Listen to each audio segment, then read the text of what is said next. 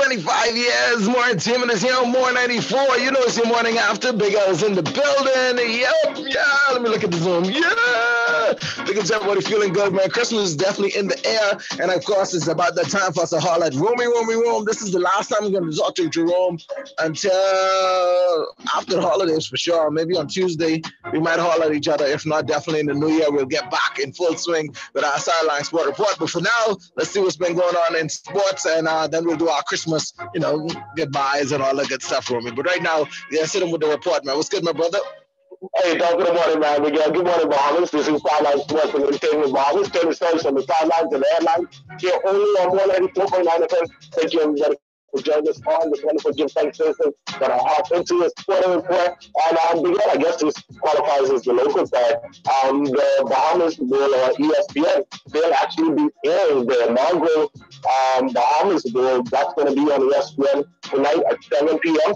And again, like I said, they'll be airing the inaugural bowl that took place here in the Bahamas. Since they couldn't make it down here this year, due to the COVID-19 pandemic, they said that, hey, we'll go ahead and bring back some memories. Hey, you know what that does, though? What that says to me, that says that there's a very good chance that they're going to bring the bull back. Remember, we were talking like once, when things end, it's kind of hard to get them to come right back and, do it again. But the matter of fact that they want to, replay the old one, man, said this might actually be our sport. They might actually say, you know what, this is going to be the Bahamas Bowl sport on TV every year.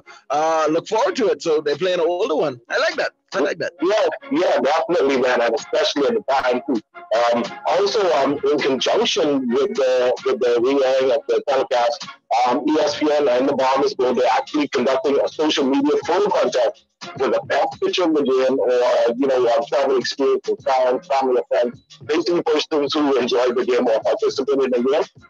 So you can go ahead and post your pictures or any activities that you may have been participating on Twitter and Facebook, and just attach the hashtag "Bowl Games Are Better in the Bahamas," and you have the chance to win prizes from the Bahamas Bowl, and that's also on Facebook as well.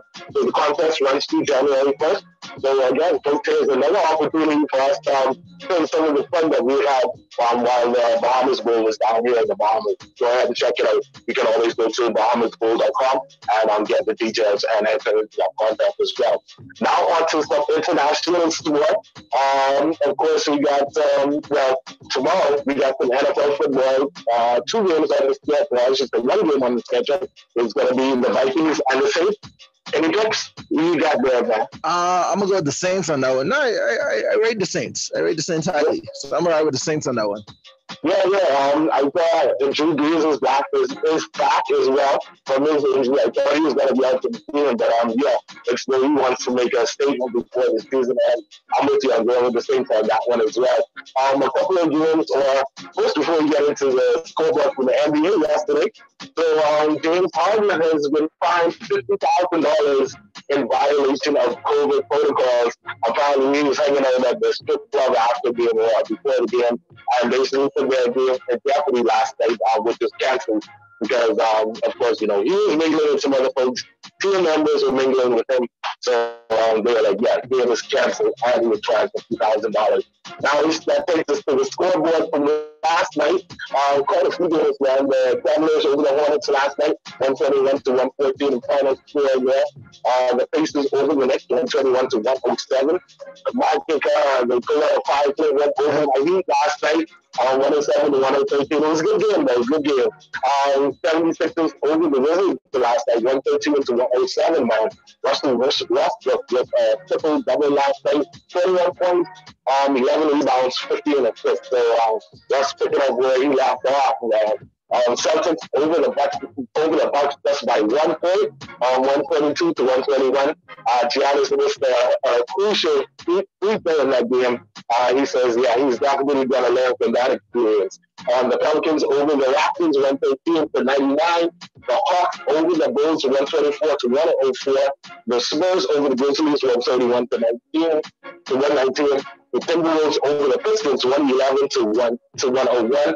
The Kings beat the Nuggets last night, 124 to 122. Buddy Hield, the game-winning ticket last night, man. Also finishing with 22 points, 4 rebounds, 3 assists, and a steal in that game for Buddy. Way to go, buddy. Shout out to him on that game last night. Also pulling out the game winner. The Jazz over the Trailblazers, 120 to 100. And the late game was the Suns over the Mavericks, 106 to 102. The Suns coming out with that win. Just some of the stats from that game.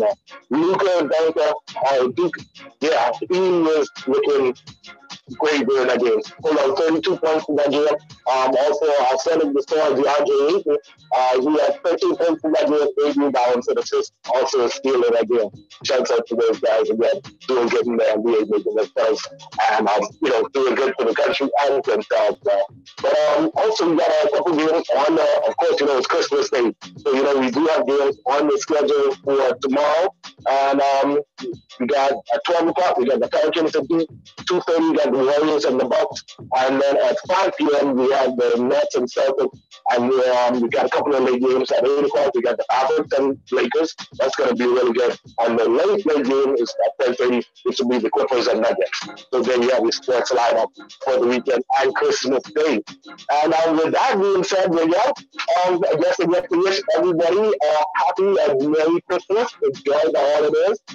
You too as well, man. I'm sure LJ is looking forward and excited to spend time with his daddy. That's all he's getting. Quality time. So quality time. That's what the LJ is getting. Yeah. Thank you, Roman. Wish you a Merry Christmas as well, my brother. Happy holidays. Be safe, and we look forward to doing this again as soon as possible. All right? Yeah, man, definitely. We good to go, ladies and gentlemen. Keep it out, Zog. We got to take a quick commercial break right here, though. Once we get back, we'll officially into the 9 o'clock hour, and we keep going with the best music on the planet. It's more 94. Good morning.